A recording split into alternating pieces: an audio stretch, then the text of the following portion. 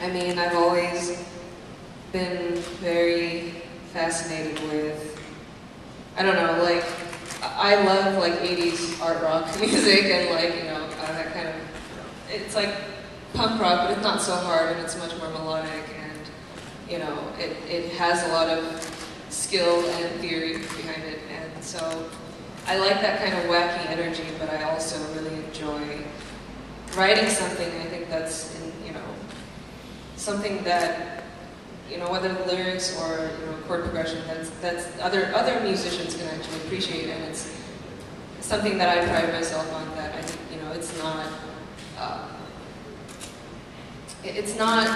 not music to listen to just to blow off steam. It's music to listen to, something that you can appreciate, and it's something that there is knowledge behind it.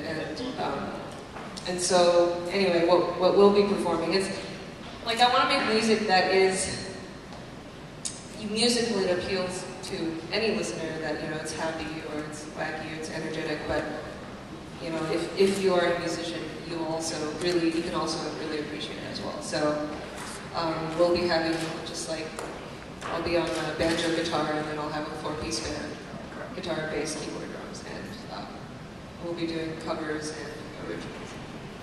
I have to ask, are you a gamer? Oh, yes, well, yeah, I do play video games, yeah.